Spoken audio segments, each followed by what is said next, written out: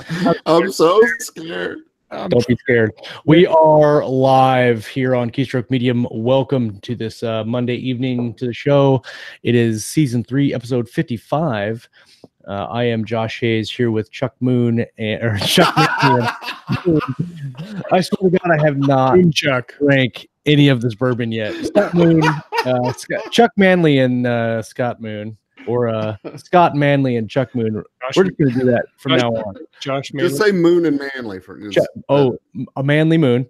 We're here with Manly Moon today, with Drayton, Chaney, and Jonathan Yanez. Jonathan Yanez has been on the show twice, I think twice. Once. Just one time. Huh? Yeah, unless I'm like blacking out. Yeah. Something like that. And I was blocking it out of my memory, but I think it just once. Most people do. On the show with your KSM shirt, your orange KSM. Was that the only time you've ever been on? Yeah, that was like the red KSM shirt. Yeah. Like, that was like round 1 of KSM shirts. Yeah. Yeah. Yes, it was actually. It was the first version. That's crazy. For some reason, I thought you'd been on more times than that. That's a big impression on Josh. Well, welcome. Right. Welcome back, Jonathan and Jeff. Welcome to the show. It's great to have you guys with us. Yeah, this is the first time I'm here. So. Pretty garbly, Josh. Me? Yeah. I can hear you. Maybe. Yeah, do You that. sound like you got a mouthful of marbles to me. Maybe it's my end. I don't know. It's a mouth for a bourbon. Does that make any difference? It's probably the facial. It will in about 20 minutes. Okay, so do you and Chuck have the same facial hair? Real quick, I just wanted to clear that up. I don't know. Yeah, do we? It's like the Tony Stark. It's the Tony Stark. Yeah, it's the Van Dyke. I've had this Van Dyke for 24 years, I think, something like that. Josh, it's for 24 days. Yeah, no shake. I remember. I've got to lose mine in like 5 days, but I think I figure he's going undercover or something. As Josh from the evil Star Trek universe. Yeah, like the crossover series. Except I'm going to do like a Fu Manchu for this last week. I'm going to show the middle here, just like shave just the chin part of the circle. Yeah, it's like my supervisor at work, not Scott, but another one. He's got the soul patch, and he's had the soul patch for 20 years, completely out of regs for 20 years, and nobody has ever said anything to him. Welcome to the KSM facial hair episode, folks.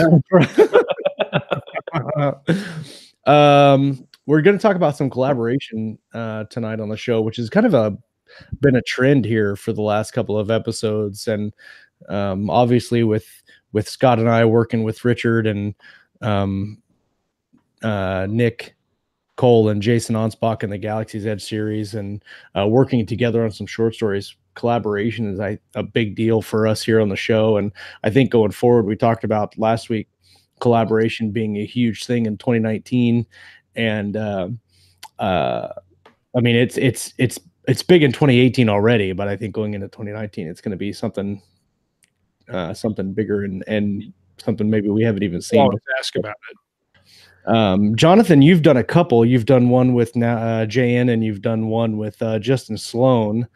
So maybe we can get into the kind of the differences that happen with those two partnerships. But Jeff, can I call you Jeff on the show? Or can we? Well, since I already have. Jeff, we haven't had you on the show, so if you would just kind of introduce yourself and then tell us how you got started in writing. Well, I have been writing professionally now for I think almost 5 years since I got out of the Air Force back in 2014. So about 4.5 years now. Before that, I was in school for it. I got my master's in creative writing while I was in the Air Force. Before that, the bachelor's, and I've been writing just as a hobby since I was probably 15. And I didn't get into sci-fi as far as like books. I was playing video games long before that, but as far as books go, until I read Ender's Game when I was like 17. Great book. Yeah, amazing book. Huge influence on me, but books weren't really like, at least sci-fi books, those kinds of stories weren't really, I wasn't exposed to that stuff as a kid, so I kind of caught the bug later. And man, when I did, it was like I got totally infected and just couldn't stop. So that's the book that made me want to be a writer, and just haven't stopped since then. And that was like, I don't know, 15, 16 years ago, something like that. And your current series, Renegade Star, there's I think 6 books in the Renegade Star proper series, and then obviously there's 8 books. Okay. And then you've got your collaboration with Jonathan. Tell us a little bit about that series. And I just actually finished the 2-book publishers pack tonight of the Renegade Star audiobook read by the one and only Luke Daniels. It's a fantastic listen. Kind of reminds me of Firefly, kind of in a sense, but more of like an Andromeda almost. Mm-hmm. Tell us about that series, kind of what went into that and how you went about creating it. Well, Renegade Star was an idea that started from a video game. Everyone sees Firefly in it, but the inspiration really came from a game that I was playing at the time called Persona 5, which is an RPG set in modern Japan.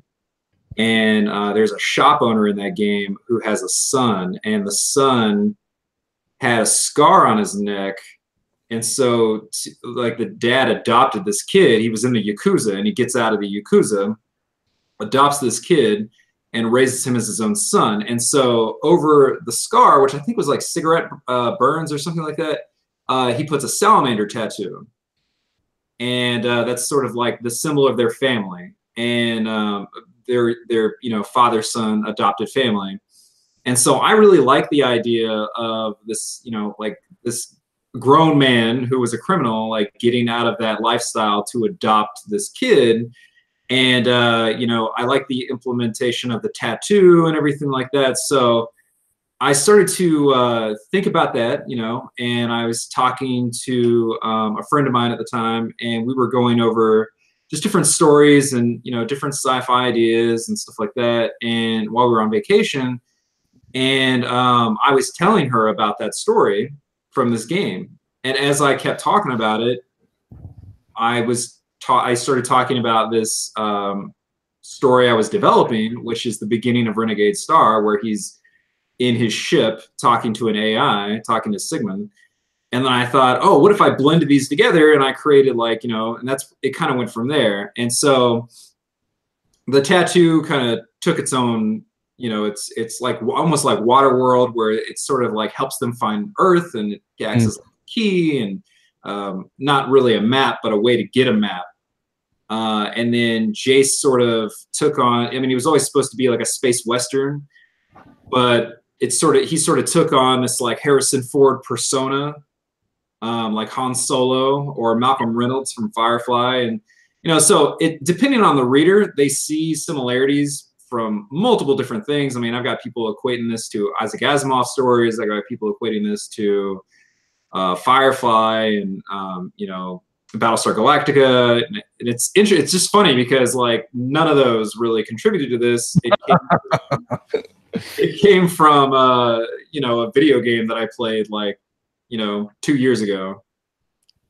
It's just readers always kind of bring their own framework, and how they have their own background and bring their own things to the story, which I think is interesting, how people see every story a little differently.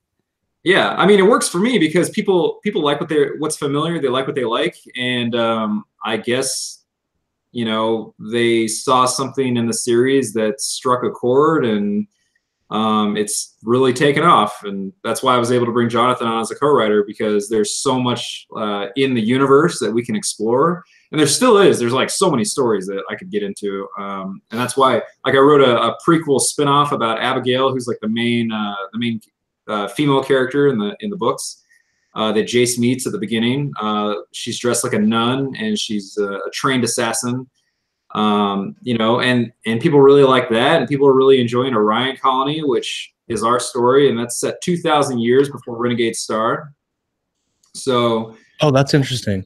Yeah, like way before, totally different part of the galaxy. So they're very loosely connected, but it really fills out the lore of the universe and the history that gets alluded to as you go through Renegade Star, and you get like archaeological, historic tidbits of information. And then when you read Orion Colony, a lot of it gets really fleshed out, and you really get a better picture of what happened to Earth. Oh, that's very cool. Yeah. And like the technology at its prime, you know, not 2,000 years later when it's barely functional. So I'm interested, and I want to touch kind of on the cool way that you touched on Earth and the lore in the series, and kind of like you mentioned Battlestar Galactica, where there's a whole kind of not quite a religion based on, I mean, there kind of is, but not it's not a religion per se, but it's kind of like a prophesized, this is something from the past that people know about, but it's mythical. It's not even like a real thing. It's like, for us, it's like Atlantis, right? Like it could have been there, but it might not have been. There's no real way, there's not a tangible way to touch it. And I think that's really cool how you presented that concept in the book, and then how you kind of littered on these different planets, these different ruins and different kind of events that happen to push the crew into a certain direction. Yeah, so I've always really been into like Atlantis stories, and you know, all these ancient, like the lost city of Patagonia, right? Like cities and cultures and you know, myths that people used to think were real. Like was it they thought there was, I can't remember who it was, one of the philosophers had like said that there was a tribe of people like headhunters and man-eaters, like right off the coast of Greece at one point, and it turned out to be not true, but he was one of the first historians. I can't, it starts with an H, I think, but I've always been really into that stuff, and I was a humanities minor in college when I was getting my creative writing degree. So I read tons of myths and you know, got really into the history of it all. And so Paradise. Yeah, exactly. And so when I write these stories, I always end up kind of fusing in archaeology and anthropology into this stuff. When I wrote my first series, I did that too. Like, it takes place in the future, and it's a dystopian series. And it's hundreds of years after, you know, the surface of the Earth has been wiped out. But like the buildings are still there, and some of the technology, and so like they're always excavating things, you know, in the society, and like trying to remember what happened and figure, you know, solve these mysteries. And so I've always had a fondness for like sci-fi archaeology, and I think a lot of it stems from that. But yeah, making Earth a myth just seems like the most fun way of going about it, instead of just saying like, yes, this existed, or making a religion out of it or anything like that, but really making it more like a storybook that kids will read, or like grandmothers will read to their kid, you know, their grandkids or something like that. And if you read Nameless, which is the prequel about Abigail, she actually, it starts when she's a kid and goes all the way up until her late teen years, early 20s. And she, the whole time, she has this book, and it's about Earth. They're myths from Earth. And she just reads that, you know, as like a child's storybook, and it's her favorite book. But some of it is actually real, and she just doesn't know that. But that's what kind of gets her into pursuing this, you know, whole Earth thing later on in life, after we meet her in Renegade Star. So I'm curious, Jonathan, about how you came into this anthology. And Jonathan, you've written several collaborations, like we mentioned before. One with Justin Sloan, and then the Order of the Centurion books, which not really a collaboration per se, more like a franchise author in that series. Maybe for those who haven't met Jonathan yet, maybe give us a little bit of lowdown on who you are and how you got started in all this crazy nonsense. You start with, you have a full beard, not just a goatee. That Every once in a while, I just let it go to see how far I can let it get out. But then once my food starts getting stuck on it, or I have to do like an interview or something like that, I'm like, okay, it's probably about time to like tighten up a little bit. Oh, you save it for seconds. Like, oh, that's, that's not frowned upon. At my house, that's frowned upon. No, not at all. You're good. Let's see. So I've been writing almost, I think, For like 5 to 6 years now. 6 years now I've been writing, and I've done a bunch of different collaborations with Justin Sloan, with Galaxy's Edge, like I said, Order the Centurion, April Baker, and then my wife, who goes by the pen name J.R. Castle. We did Gateway to the Galaxy. So it's been fun collaborating with authors, and it's cool collaborating with them because I write fast enough where I'm also able to write my own stuff on the side. So whoever I'm writing with, I'm also able to get books out in series that I'm working on, like the Archangel Wars, or like with Jen and I working with Jeff. I'd write a book for Jeff, and then I finish the last Gateway to the Galaxy book, and then tomorrow I'll finish the second Orion book. And that's cool because I can write almost 2 books a month if I'm like really cranking and the caffeine's running freely. So yeah, so it's been cool working with everybody. I think collaborations is really fun, especially when I'm talking with Jeff about like the storyline, because I don't really think, like, he's probably more the voice of reason than I am. But usually I don't really know if there's a voice of reason. Do you think so, Jeff? Usually, like, I come up with a crazy idea and he's like, yeah, and how about this? And I'm like, yeah, and how about this? And it just keeps on going down the rabbit hole. Yeah, I think if you get a collaborator that thinks like you do and who has like a similar background as far as like, you know, what they grew up with, what they grew up reading, and the style that you're going for, that can really help. And I think that, you know, Jonathan and I, we share a lot of like common interests with our sci-fi, which really helps. So I don't know, different people have different methods, and you have to be flexible as well with your ideas. So like, it's my universe and everything, you know, with Renegade Star, but at the same time, like, I want Jonathan to bring his own ideas and his unique voice to that. Otherwise it's no fun for either of us, because then it's like he's churning out the words and I'm just like taking over and like, you know, completely changing everything. And that's just like, I don't know, that's not fun, you know? Right. Well, that's the big thing when it comes to collaboration is both authors need to feel like, number one, they both have to have a good time with it. If neither party is feeling it, then it's not going to be a good collaboration. But two, I think both authors need to feel like they're contributing to the overall process. So we'll get to that here in a little while. But one of my questions was, when you guys first started talking about this, or Jeff, when you first started kind of reaching out for a co-author to expand your series, what was it exactly that you were looking for? Were you looking specifically to kind of draw out or illustrate the lore more, or were you just looking for some more content in your universe and to pull more readers in? What brought you guys together? Well, Jonathan and I, we've been friends for a little while now, and we were talking about doing something together at some point, and then I had this idea, for this very specific idea and time period, and I realized that I could branch that leg out, you know, in the timeline and the story, but I didn't have the time to write it. Mm-hmm. So I started talking to Jonathan about it, and he really liked the idea. And then we sort of like fleshed it out from there and came up with Orion Colony. Jeff's just being nice right now. He's saving me some face because I was just stalking him until he said, all right, fine. If you leave me alone, you can write in my universe. I will say, though, that I do think Jeff is the voice of reason, because I was thinking of something right now. You and I talked about Jeff in the book, and you know what I'm talking about. But you're like, no, dude, that's too dark. And I'm like, I'm just going to do it. Let me just do it anyway. And then you can see how, like, read it and tell me what you feel like. So I think Jeff is probably slightly the voice of reason in our co-authorship.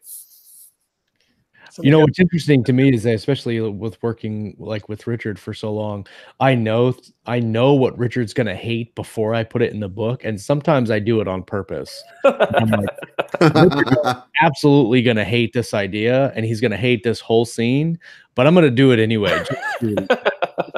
I'll write like 2,000 words of a scene. I absolutely know he's just going to read it, and I know exactly what it's going to say. He's going to have one comment at the end of the scene, and Scott, you know what it's going to be, and it's one word, no. And that's like, I know exactly that's how it's going to. He's going to read the whole thing. He's like, nope. and then move on. I had lunch with him like last week because I just moved to Vegas and he lives like right down the road from me. Nice. Yeah. So next time we go, I'm gonna drill him about questions about your collaboration. Yeah.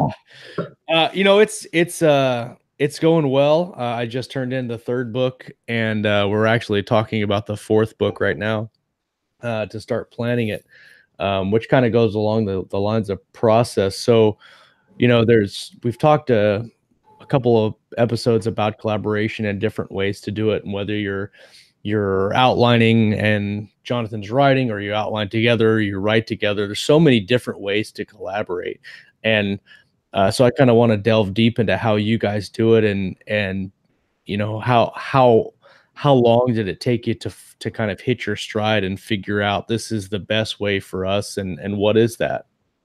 Yeah, I mean, we just started talking about ideas first, and we've had like tons of phone calls, and I think that's how we work best, is just over the phone. Just like spitballing ideas and going over the book as it comes to us. And then after the initial idea phase of it, like we have the basic beats outlined like over the phone, I pretty much hand it off to Jonathan and I say like, okay, roll with this and see what you can come up with. And then once he's got the book done and ready to, along the way, he'll call me multiple times and we'll have even, additional conversations about the details and the finer points and stuff and the character development and different ideas. He'll ask questions about the universe and the world and the lore and everything. So it's an ongoing process. Initially, we made like a massive document with tons and tons of notes. That's all great when you're starting out, but once I think both authors have a firm grasp on the story and the characters and everything like that, it's a lot easier to just keep it going. And so we just do that over the phone. Once he's done with the book, he sends it to me, and then I go through it and like fill in anything that I think could like feed, help the story, or like fill out the world or the lore, anything like that. Make sure that there, nothing contradicts like other stuff in the other books. Or anything that I'm currently working on myself. And yeah, I mean, that's pretty much it, but he can elaborate more on that. Yeah, Jeff saved me a lot. Like one of the big points in Orion Colony is I had our seed ships taking off from Earth. And like, I thought that's the way we were going to roll with it. But earlier in his universe, he had explained that they actually take off from, is it around Mars, Jeff? Yeah, there's like there's ship factories, that are run by this AI called Hephaestus, or he's not an AI, but he's like a sentient AI, and he's in the books later on. He's gone crazy, and so Hephaestus, crazy AI. Yeah, well, Hephaestus, he's in charge of the ship production, the defense network, and in conjunction with that, you have the ship factories where all these things are built. And so the drone factory.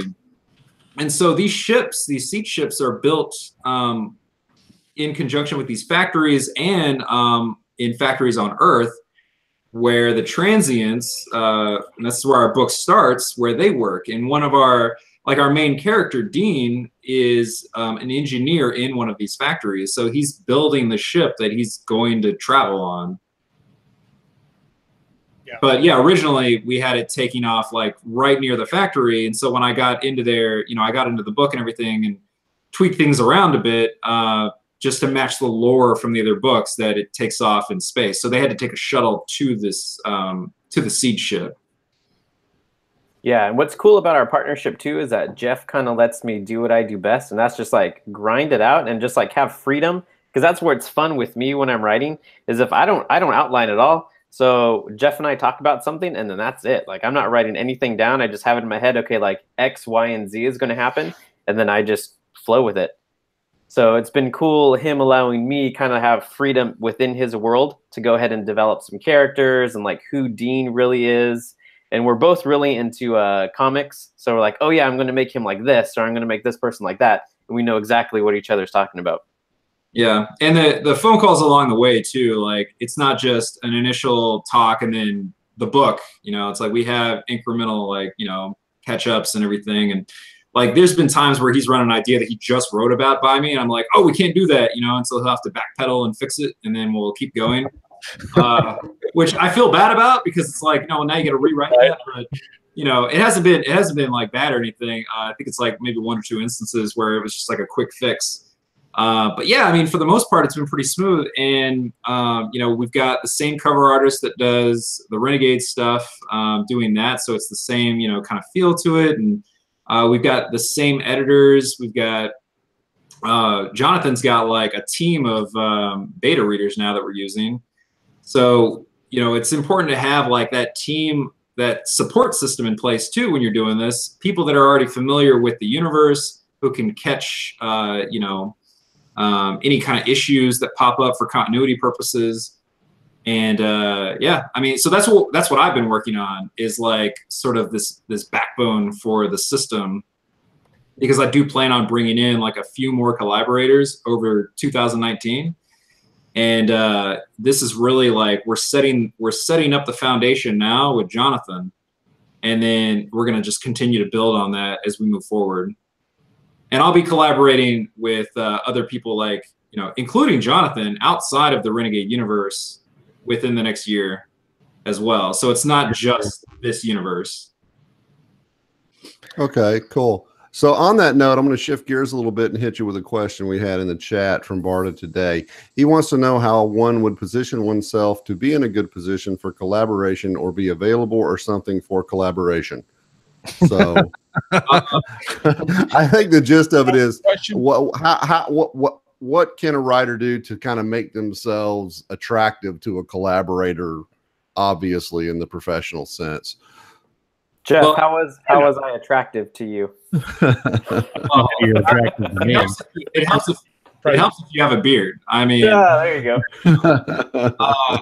So I'm only 45%. Writing skill boils down to facial hair. Facial hair. I guess to answer that question, it's really about how good of a writer are you. You know, like if you're a fan of the books, right? Like if someone came to me, right, and they were like, I love your books, I've read them all, I'm intimately familiar with the lore, that saves me, you know, time and energy. And then if you submit a writing sample and you can show that you can write, that's even better. It's like those two things that's really key for me, is like, are you willing to, you know, learn the lore, and can you write? If you're already like a mid-lister, you've already published some books, I mean, that's even better, because now I know you can complete a project and get it out there and everything. That's a big issue I've heard about from people that bring newcomers on, is like, it always sounds like a good idea, like they want to write a book, but they haven't actually done it yet. So you're taking a massive risk on an investment with them. Right. I think, as we all know, like it took me 5 years to write my first book. And that's because it's the first book. It's always intimidating. It's always overwhelming when you're starting out and you're doing that first book. But if you get someone who's already published, they already know what they're doing. You know, like they've already, like writing. I learned this thing in school. I want to say it was Stephen King, but he was like, once you write your first book, it's like taking a thesis level class in writing. Like you learn just as much from writing a book as you do from getting a degree in it. Oh yeah, absolutely. And that's because of all the steps that you have to do, the editing, everything, just plotting, all of it. I totally see that. Yeah, and I can tell you 100% that is true. Yeah. Well, and you see so many things. You're like, that would have been so much easier if I had done it this way instead of, you know, and why did I get in my own way and so forth. Yeah. When you write I got some of those 5 and 10 year books out there in the drawer too, that you just seem like they never will quite get done. And then after you've written a few, it's just so much easier. Yeah. And I mean, just to double back on your question, just so I make sure that I answer it, to give you another example of somebody else that does a lot of collaborations, Michael Anderley. He's another. I have lunch with him in like 3 days from now on Thursday, and I talked to him extensively about collaborations before I did this, just so I could kind of get an idea of what to expect. And you know, he told me that one of the best resources that he's had has been his readership, reaching out to them. And so he did a fan fueled anthology called The Fans Write for the Catherian Universe. And from there was able to like pick out a few, you know, full-fledged writers. So if you're a fan of like a major series or something like that, or, you know, you think that you could fit that universe really well, just reach out first, talk to the writer, submit a writing sample, show any work that you've completed, and let them know that you like the lore. And if someone's doing a fan-fueled anthology, like I put out requests for submissions for one for mine, get in on that, and that's proof that you can do it right there. That's a great idea. One of the things that a lot of people don't think about when it comes to getting into doing collaborations, especially from the perspective of a beginning writer or a writer coming into, you know, a 7-figure author collaboration where you make, let's just say you've made 10 grand or you've made, you know, let's say 5 grand on your books in a year. It's still a success, right? If you're going to talk to a collaborator who's a 6-figure or 7-figure author, obviously they know what they're doing, and you're trying to get into their universe, which is great. And I think it's a great way to work on your writing skills and build your resume. But the one thing you have to look at, and I think I've talked to 2 writers specifically who have said that they jumped into the collaboration on the idea of it and not actually on like actually thinking about what it would take to do. And so their big hang up is that they never really decided. And Scott, you mentioned this too. Who's the driving force and who is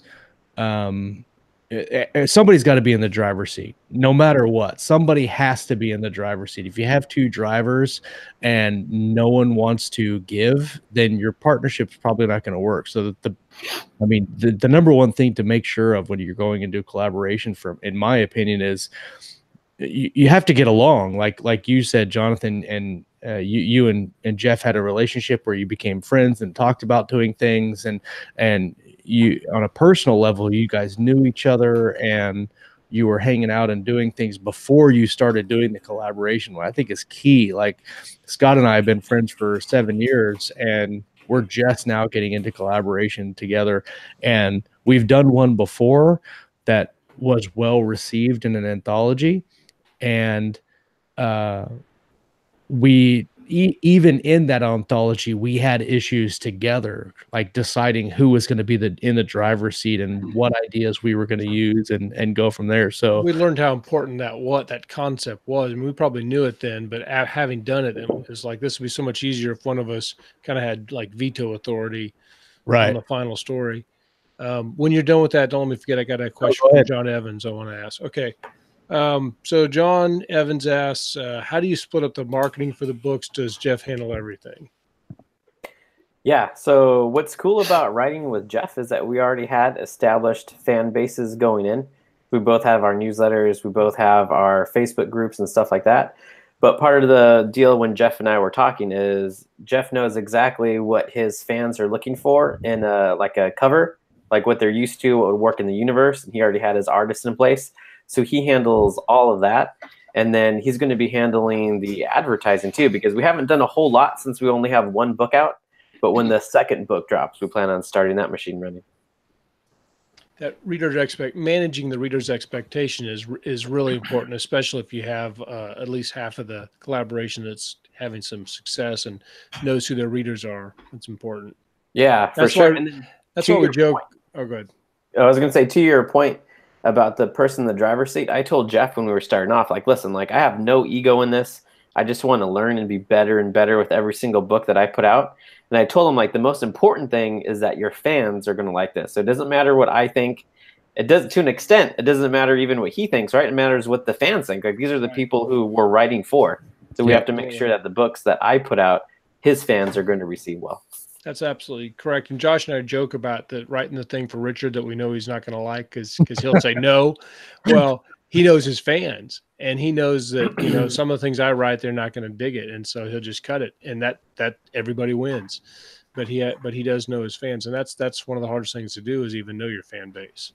Yeah, You know, it's important. I think this is a good kind of a pause point to talk about our show sponsor this week.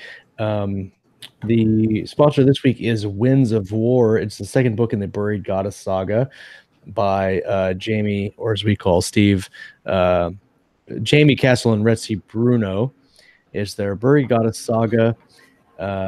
It is on pre-order, but it releases tomorrow. You can also get the audiobook if you do the one-click purchase for $7.47, which is a hell of a deal in my opinion, because Luke Daniels did the audiobook. So book 2 for the Winds of War. An ancient evil emerges. The Glass Kingdom is at war. Not even the gods can help now. Full-scale rebellion rages in the south, and Sir Torsten Ungar must lead the Glass army to face it. But when a new, unfamiliar king forces Torsten to march alongside one of his fierce rivals, he must draw on his faith to keep the army from fracturing. Whitney Firestone continues his tutelage of the blood mage Sora, who is desperate to get a better handle on her mysterious powers. Their journey brings them to the merchant city of Window Port, where they seek passage to Yowlin City aboard a ship. It's smooth sailing until they realize an old nemesis is hunting them, hell-bent on vengeance and willing to turn to an evil unlike any they've ever faced before. Grab the epic second installment of the Buried Goddess saga. Perfect for fans of R.A. Salvatore, Cha-Ching, Brandon Sanderson, and Nicholas Ames. You can also grab it on Audible, narrated by, like I said, Luke Daniels. Go pick it up. I'll put it in the live chat right now. If you haven't pre-ordered already, go and do that now. And it's a great book. I've listened to the first one. Web of Eyes. Really good, and they're actually working on the fourth book now. So you can get started on it. It's a really good epic fantasy series. So going forward to the craft and actually writing, when you look at the collaboration as a whole, you're looking at the Orion series. When you go into it, you have a series arc from beginning to end plotted out that you guys are planning to tell that this specific story, or are you doing like a small increments to see, are the fans really going to enjoy this? If we do this, then we'll continue on. Like, how did you guys jump into the process of it? Yeah, I mean, we have like a general like first sort of story arc idea of where we want it to go.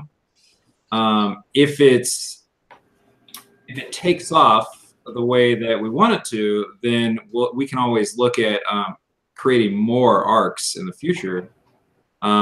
Similarly to what I did with Renegade Star. So like Renegade Star was like a 6-book initial arc. And then from there, once I completed that, I was like, okay, you know, there's a readership here. How can I, you know, where can I go naturally without repeating myself in a fun way? And so I created the Celestial arc, which is happening right now. And so I'm writing book 9 right now.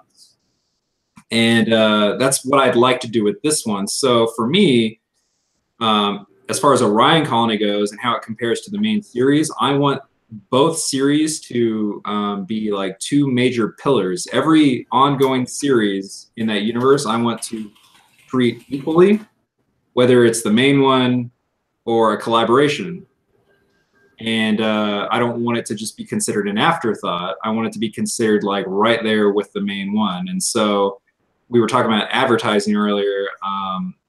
You know, I'm going to invest in Orion just like I do Renegade, and give it the same level of treatment and exposure, and hopefully bring in new readers. You know, because it's a different type of story. It's not a space western. It's something totally different.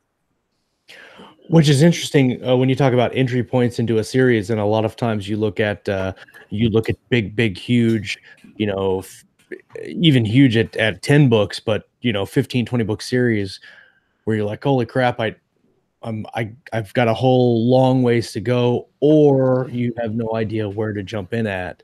Going forward with your collaborators, are you looking at doing, multiple timeline, or not timelines, but multiple time segments where, like you say, Jonathan's series is 2,000 years before your main series, so you don't really have to worry about overlap or conflicting plot elements as long as the lore and the history of the world kind of coincides with each other. You're good.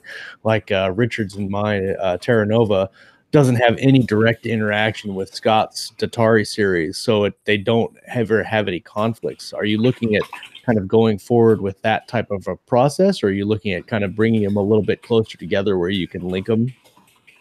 Yeah, linking is always a possibility. I don't think it's necessarily possible with ours unless we do like descendants of people from the Orion Colony into the main series, which is always something we might explore. But as far as interaction, yeah, I mean, if I can come up with a good premise for another series that takes place at the same time as Renegade or Orion Colony, then I would love to look at that. There's tons of like prequel material. There's like a lot of lovable or well-loved characters in the main series that people have been asking for spinoffs for. There's a wide universe of possibilities there, and the period where our book takes place, the Orion stories, at that 2,000-year mark. There were more than just, it was more than just one ship that left, and in present day with Jace in the Renegade series, all of those have gone missing. So except for the one that, they find in the main series, but like no one knows what happened to Orion. No one knows what happened to the other ones. So if someone came in with a really cool idea for that, another collaborator, and they wanted to explore one of those ships, we could do that too. Yeah, it's all about like fleshing out the galaxy and the universe. And I mean, I'm trying really hard not to give any spoilers away, but like, sure, in like in books 7 and 8 and beyond the Celestial arc, we encounter Celestials, and they're a different kind of entity. And so if someone wanted to write a story about that and how that came into being, like, that would be cool to, we could do that too. So I'm really open to ideas with collaborations, as long as they make sense and they build on the lore in interesting and unique ways. Like, I don't want another series to just copy what I did before. Like, I don't want another Renegade, like, we've already done that, So I think that's an important step in collaborations too, is like not just copying what happened before, but trying to give something totally new and unique in that universe. I know you're coming up on the clock here, so I want to make sure that we get some questions answered. You mentioned earlier doing the anthology, like a shared universe anthology in your universe, and through which you may look at doing collaborations, or a reader, you have all of your readers saying this is the best short story in your universe ever. Like how are you going about that, and do you want to talk about that a little bit? I just put out a call for aspiring writers, and I said, if you are a fan of the Renegade books and you want to write in that universe, send me a pitch and a writing sample. So I've already gotten several pitches and several writing samples from fans. We have a few that are already, like, a few stories that have already been written. But yeah, I mean, as long as it makes sense and it's fun, and like, I think the readers will like it, I'll probably say yes. The writing just has to be good. And from there, once we have a nice little anthology, all the profits will go to veterans, and because I'm not gonna split royalties 10 ways, it's just too much paperwork. So I'm just going to give it all to a charity and price it at $1. But it's just something that I thought would be really fun for fans to get involved with, while also contributing to the mythology of the universe. And not like, this isn't like fan fiction. This is like, you're writing canon here. You know. Oh, interesting. Yeah, hell yeah. That's pretty awesome. That leads us right into one of our questions from John again. It says, do you guys use a story Bible with collaborators? And then he asks about Scrivener versus Story Shop and what you'd recommend when establishing universe. Would you recommend establishing a universe first before you invite any collaborators? So some of that's already kind of covered, but the first thing about the story Bible and how you handle some of that and the canon might be some useful tips. Yeah, I would say just real quick. I noticed that like sometimes people can get ahead of themselves and they put all this like work into building a universe and a massive epic story. Like I've had friends do that before, and then they release the very first book and it totally flops.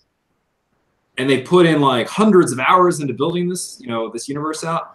Write the book first and see if it works, and then like get a few of them out, and then worry about the collaborations and like all this expanded universe stuff, because you really like your series really has to have legs in order to open it up to other people.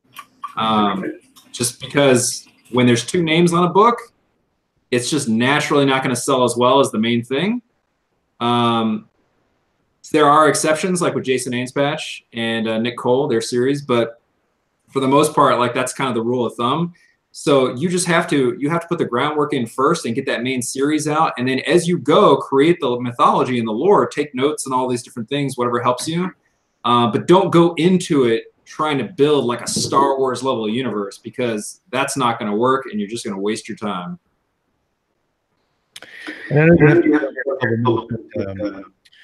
Do you have any? Take your hand away. Dude, you're very echoey. Very echoey. Listen to Robot Josh. Bring back the real Josh. We're tired of Robot Josh. Hello. Test There back. you Thanks. Sorry about that. So finishing out 2018 and going into 2019, what do you have going on, Jan? Well, I mean, you're looking at it. This is pretty much my main thing for this month is working with Jonathan, and also writing Renegade 9.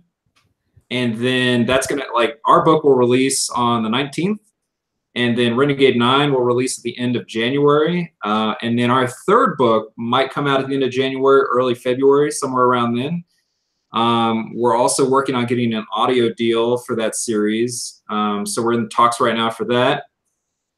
And yeah, I mean, from there, I might do another prequel of another character, but I haven't decided yet. And I'm also working with Jason Ainspatch on a side project, not in either of our universes, but just a separate story that we're putting together. So that'll be, I think by April that should be out. Very. That was me, by the way. That's his echo. That's not my echo. We're in echo denial. Jeff, but Jonathan, if you want to hang out, we've got a couple of questions we want to field to you. And Jeff, thanks so much for coming on and spending your Monday night with us, man. It's been great having you on the show.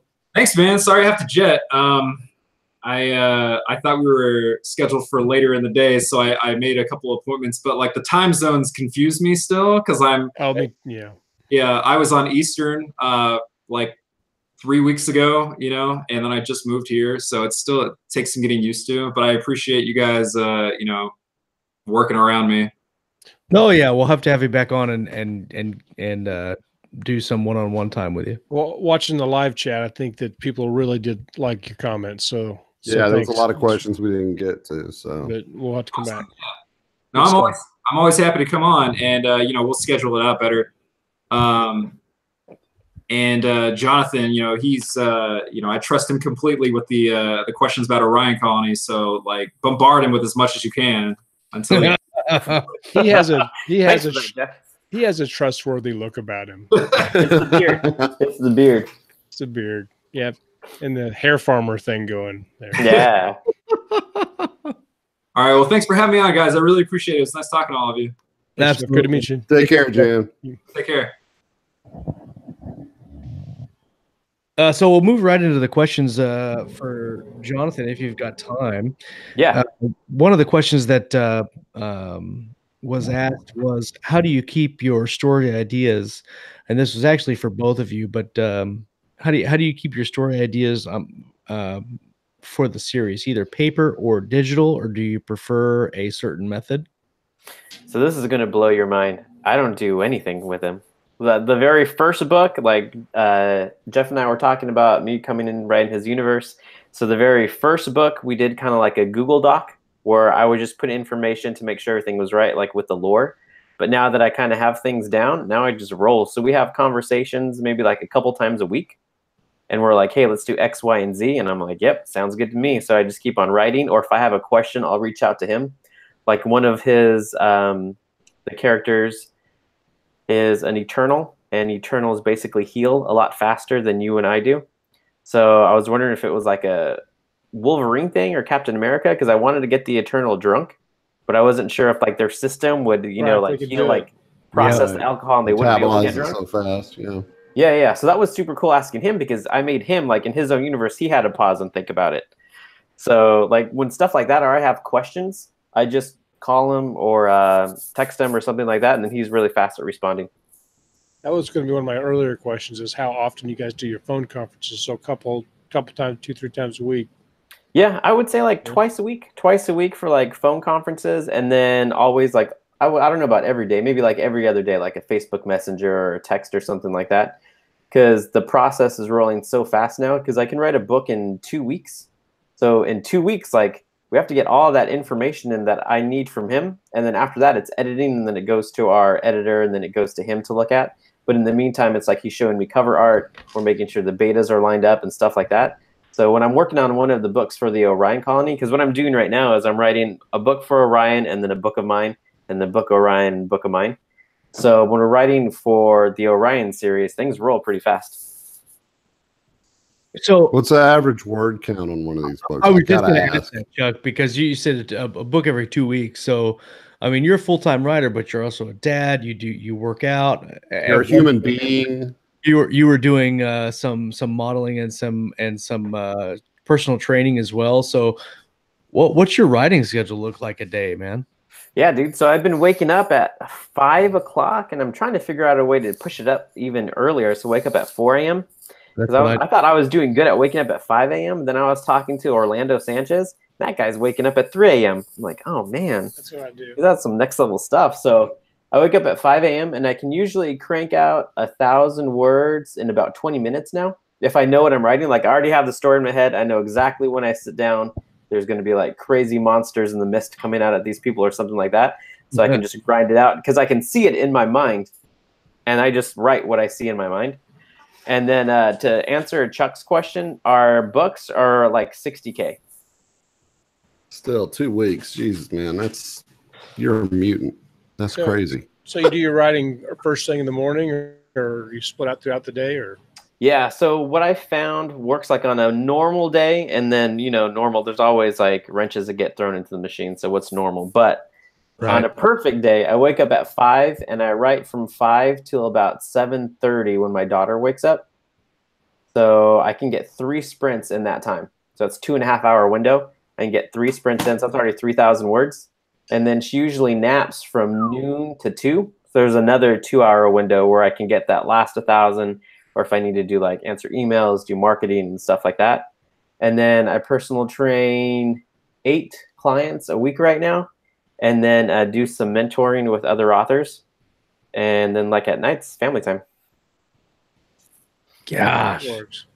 You're a machine, man. That is crazy. Dude, I didn't start out like this, though. Like, I remember there was times like I was writing, I'm like, oh, how do these people write so fast? But I just started cutting out everything. Like, you guys probably know exactly what's going on in the new Daredevil season, and I wish I had time to watch Daredevil. Like, I don't have time for anything besides just work and family, because those are the 2 things that are most important to me. So, like, no TV. There's no video games. No video. Dude, I miss video games so much, Scott. I know. Yeah, I know. I do too. I miss them so much. So I'm hoping that in this next year I can dial it back a little bit, because I've been working 7 days a week for the last 2 years. And I'm at the point now where I think I can dial back to just working 6 days a week and then still be able to bring in the same income. It's interesting, and we've got a couple more questions that I want to get to, but it's interesting for our chosen career, if you want to call it that, right? Like all of us are okay with working 7 days a week, right? And you said dial it back, and you say, I'm going to dial it back to 6 days a week. Or you say, I'm going to wake up at 5 a.m. Or like me, I get up at 4. Scott wakes up at 3. Like when you look at that, at writers as a whole, we're freaking crazy, right? But then you look at indie authors and you're like, you guys are insane, because normal people don't think about stuff like that. They don't think, I'm going to make a career out of this. So I'm going to get up at 5 in the morning and write 3,000 words and then do family things, write again on the nap time, do the personal training. Like every hour is accounted for in your day, and there's not an hour that is wasted. And think of how much time the average person sits on the couch and wastes time watching, just looking at the TV and not gaining anything from it. It's like Josh, I remember you were telling me the story where you switched to a Mac so you would not game as much. Right. And that's a sacrifice. That's the only time I've heard somebody say they actually switched their whole computer system to achieve a certain goal. Right. Yeah, I deleted all the games off my computer when I started doing this. Any kind of access to video games, I just completely wiped them off my PC. Chuck, did you have a single tear that came down your cheek as you were deleting all your videos? It hurt.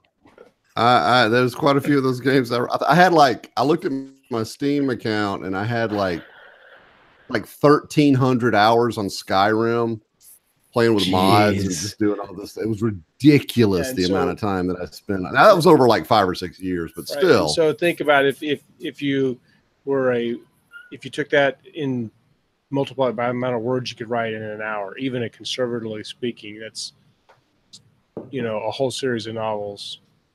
Yeah, and then to Josh's point, there is something wrong with us, guys. Like I think we all can admit that to ourselves right now. Like I would argue that those outside of our chosen vocation look at us and call us crazy simply because they do not love what they do the way we do.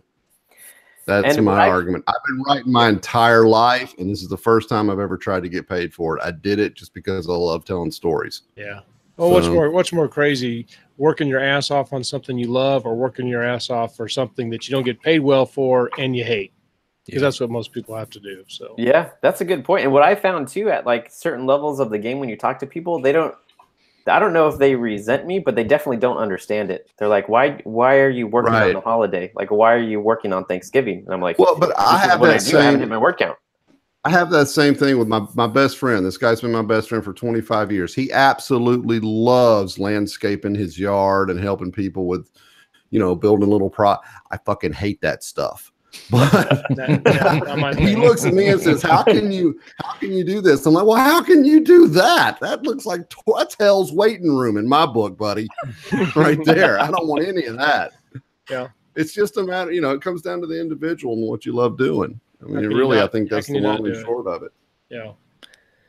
Well, what I like, Jonathan, is that people like you and you can see who is going to be successful and who is not because of who is willing to make those sacrifices. And the people that look at you and go, why are you writing on Thanksgiving? Why are you writing on Christmas?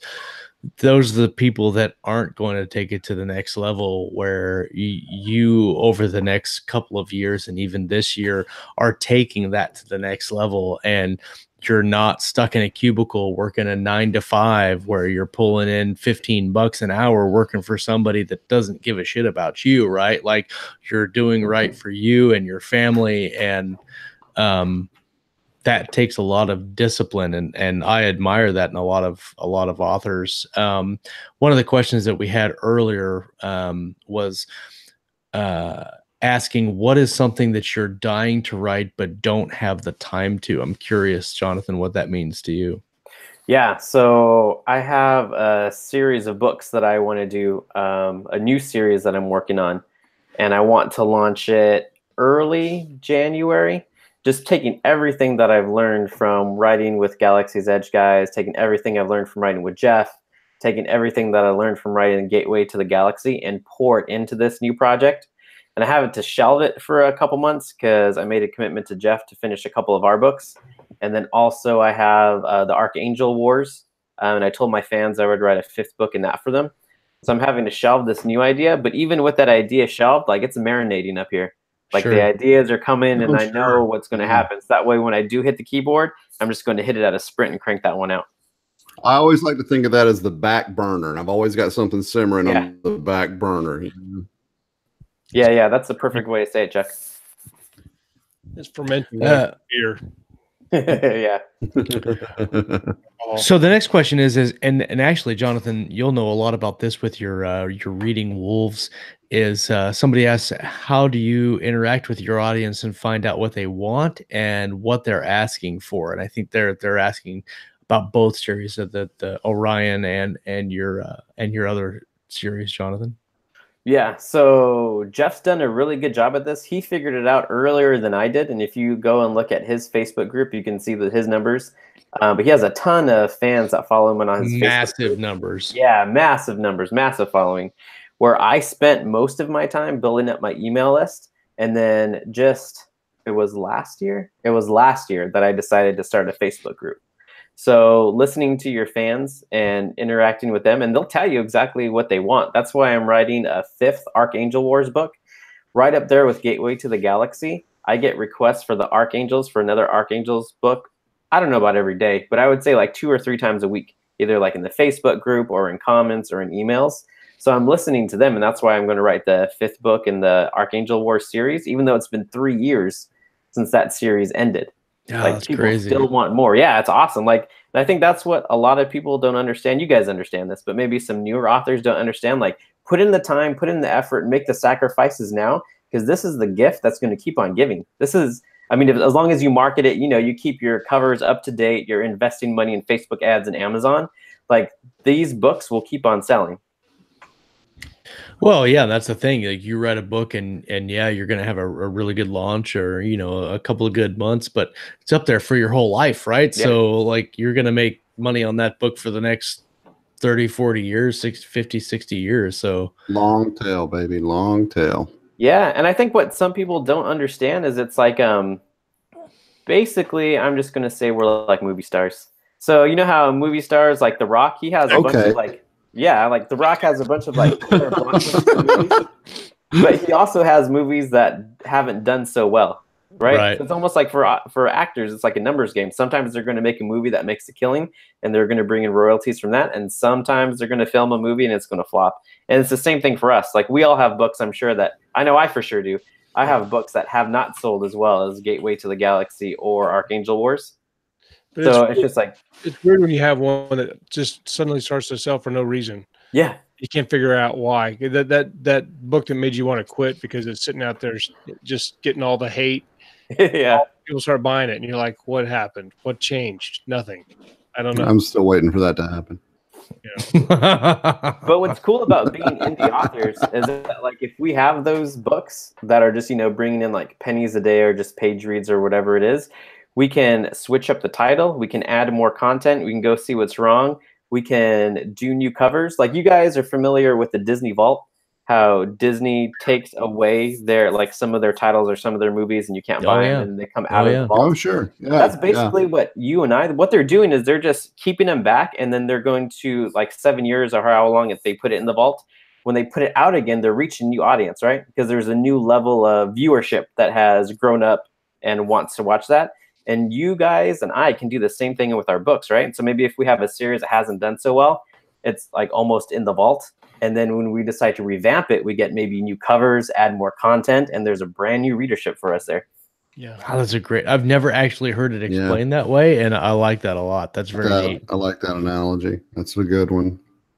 Yeah, I've actually got a series I want to get new covers for and stuff. So that's something to think about for sure. One of the questions I had, and I know we're kind of running over, but that's okay. I think we're having a good conversation. For you specifically, Jonathan, and this kind of goes to one of the things that I'm looking at this year is earlier you said you're working on your collaboration and then one of your books, and then collaboration and one of your books. Richard had a hiccup kind of when he he stopped the Ember War. He finished his Ember War series and then went to do Iron Dragoons and the Exiled Fleet. And his plan was to kind of go back and forth between the two. And then when Iron Dragoons won the Dragon Award, it kind of flushed all that out the window, and he had to go and focus on one. But a lot of authors I find have not really an issue, but kind of a continual keeping both series in your head and knowing what's going on and keeping them separate at the same time while you're switching. Do you have a problem? How do you overcome those issues of this is Renegade and this is your stuff? How do you overcome those issues and I think that I asked the question correctly. Yeah, I know what you're talking about. So I think for me, it's full immersion. And then also it helps that I write fast. So like when I'm in Orion Colony, like I'm fully immersed. Like if I start thinking of ideas for characters in another book, I'll just shelve that, kind of like what Chuck was saying. I'll just go ahead and put that on the back burner and let it marinate. And writing fast again also helps, right? Because I'm only 2 weeks in any given project and then I'm done with it. So full immersion, anything that's coming up or I feel like it's bleeding over to another series, I'll just mentally shelve and to just be in it. And then when it's time to write the next book, it's the same thing. I suspected that was going to be along those lines, that you write so fast. But I think that's one of the advantages of Stephen King even talks about it. If you take too long to write a book, you're going to struggle. The longer it takes to write it, the harder it's going to be. Because you can't keep it in your head for forever, you know? And for sure. And you see little shiny things and bunnies and coyotes. Well, I don't know if we mentioned it when we first had you on, Jonathan, but especially now with these multiple series and arcs going on, I assume that you're still a pretty heavy plotter when it comes down to actually going through the series and setting things down on paper. Dude, I'm going to make your mind even worse right now. No, don't do that. He's already said he doesn't plot anything. I don't plot anything. Nothing. It's just all in my head. The journey for me and what's super fun about God, this. I can't handle that right now. I can't. Jonathan, right? What's your software of choice, Jonathan? You like Scrivener, Word? Nothing fancy. Yeah. Right. But yeah, this is Josh, going back to your question. It's just, this is fun for me, man. This is like my video games. These are my TV shows, my Dungeons and Dragons time. It's just me. Like if I knew exactly what was going on, for me, like it works for other people to plot, but for me, it would take the fun out of it. Because like I'm right there with these characters and thinking like, oh my gosh, I can't believe this is happening to this people. And this guy has a dark secret he's not telling anybody. And then this guy is going to assassinate somebody. I know it's going to happen. And I'm just like, almost like I've almost taken myself out of the book so much where I'm just watching it happen. And that's fun for me. I always like to describe it as I just transcribe what's playing on the big screen in my head, you know? Yeah. It's just, I just kind of describe the movie I'm watching. Yeah, this is like a therapy session for me right now. Because I just realized that's probably why I'm able not to watch TV or play video games anymore. Because like writing now is my TV video game time. So what do you have coming up for you in this next year? Or we're getting ready to wrap up season 3 here and start season 4 at Keystroke. But you have Orion, and then you have your Gateway to the Galaxy series. What else are you doing in 2019? Well, you've got Order of the Centurion coming out too. Yeah, my goodness. All right, guys, are you ready? Here we go. So we have Archer's Rest, which is a group that my wife and I are in with Nick Cole, Jason Ansbach, Richard Fox, and Chris Fox. And we're putting together just like a small group of authors getting together in Napa and just hanging out and sharing information. And apart from that, we have... No worries, dude. Apart from that, I have a video game coming out for Gateway to the Galaxy. So it's a mobile app game that I've signed up with the company. And we're shooting for, it was going to be Christmas, but that's going to be super tight. So I told the video game guys, I'm like, listen, I'd rather just do it right and come out with like really good content and a lot of content, even if it means pushing it back a couple months. So now we're looking at more like a January or February release. And then I have a trilogy that I'm dropping with one of my other collaborators. Her name's April Baker, and she's awesome if everybody hasn't heard about her. She has one of her books being turned into a movie right now by Sony. So she signed like a major movie deal. So we're writing a sci-fi series there. And then Jeff and I are working on a plan right now for audiobooks in a way that I don't know if anybody's ever done audiobooks like this before. So we kind of have that. We've been waiting on it for a long time. Hopefully in the next couple of weeks, we can share some information about what's going on with audio for Orion Colony. Because Jeff and I definitely both see the value in investing heavily in audio, and neither one of us has done that yet. So we're ready to kind of take our audiobooks to the next level with what we're working on now. And then I have Orion Colony coming out, Archangel Wars, and then this next big space opera series that I'm going to launch. Just everything that I've learned over the last year writing sci-fi, like playing to my strengths and not trying to be, not trying to write military sci-fi because my heart's not in it. Like there's some guys who write military sci-fi who are awesome at it and they know the ins and outs and they love the lingo and they are great at it. I don't like doing a whole lot of research, guys. I just want to write and have fun. So for me, military sci-fi, I would have to, I know to do it well and to serve it justice, I would have to really like immerse myself in that. And that's one thing I learned writing in Order of the Centurion when Jason and I were talking and I was switching up scenes. To write good military sci-fi, like you really have to be invested in it. So I think what I'm going to do is I'm going to play to my strengths. Instead of military sci-fi, I'm going to go space opera with this new series. Yeah, that's what I did. Yeah, for everybody who doesn't know, there's a big difference between military sci-fi and space there is. opera. But so many people don't get that these days because military sci-fi is so big. Right. Right. Yeah, you can't just call your space opera military sci-fi and vice versa. Right. But what's interesting about that is there's a huge market for both, right? Like there is. Opera is a huge market done correctly. I mean, you can have military sci-fi elements in space opera, and you can have space opera elements in military sci-fi. But if you're searching for that, this is how I'm going to brand, and this is what the genre I want to get into. Yeah. Things that you have to take into account when writing specifically for those genres. And I love that, Jonathan, that you know yourself well enough to say, I can't do what the genre wants, the readers, what they want out of a military sci-fi book. I can't do that. And so I'm going to do this other thing that I know I can do, that I know the readers of this genre likes. And I have a lot of respect for that. That says a lot about you as a writer. Thanks, man. Yeah, I mean, I've been writing for almost 7 years now, so this is all a culmination of what I've learned over so many years of writing. I think last time I counted, I had 38 books out. So, I mean, I've made every mistake along the way, and it's only at this point now where I can be honest with myself, like what you're saying, Josh, and be like, hey, I know that I'm not good at this, and I know I could be good at it, but it would just take a lot of time and a lot of research, and I'd rather just not do that. I'd rather play to my strengths. So with this new series that's coming out, it's called The Forsaken Mercenary. And basically what I'm going to do is I'm going to do like a Jason Bourne meets Weapon X, but in space. Yeah. That's Nice. Nice. I'd read that. Right. So it has kind of like a little bit of like there was some sort of experimenting going on with this guy, but you really don't know what it is. And then it's just space opera from there. Sweet. Very cool.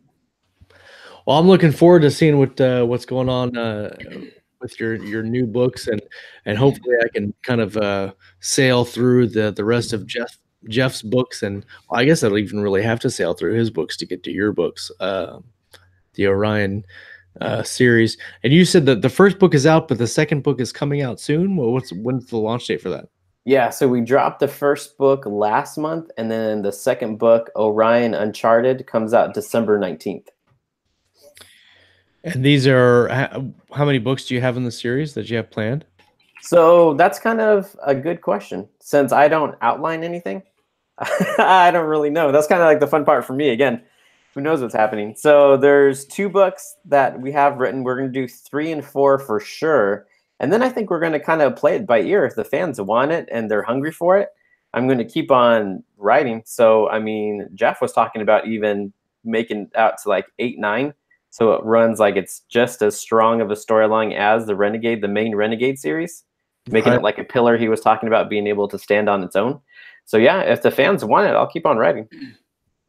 What's interesting, something that we didn't talk about that we normally do talk about is the covers, and the covers for your books and for Jeff's books are crazy good, like she just absolutely screams space opera for the series that you guys are writing. They're phenomenal covers.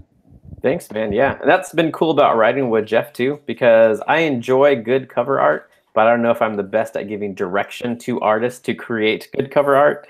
So it's cool having him be able to already have a guy who knows what he's doing, and then to be able to handle all that.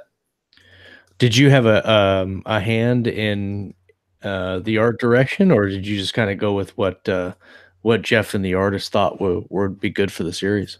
No, one thing that I've learned the hard way is just let professionals do what professionals do best.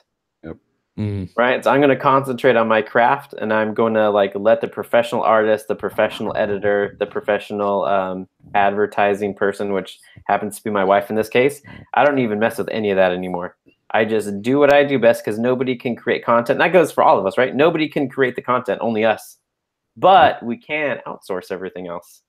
So maybe that's something else that helps Chuck with what you'd be saying before, like what does my day-to-day look like and how do I write so fast? It's because I don't do anything else besides write. Yeah, see, I do pretty much everything else. There So you go. I kind of see where you're coming from. Yeah, Maybe that's it. Yep. It can bog you down. You get out of the flow, you start having to do newsletters and Facebook ads and and then pretty soon you're like, wow, I just lost 2 days of writing. What happened? Yep. No, exactly. Yeah. I'm fortunate enough where my wife comes from having an advertising background for the last 12 years. And she's actually leaving her job on the 19th to come to work for our company full time. So that's going to even free up more of my time. Outstanding, man. Very That's nice. great. That's so cool, man. Yeah, man. I never realized, like, I never thought that writing, like, I always knew that I would be successful because I wasn't going to stop. I was just going to keep on pounding my head against the wall until it broke.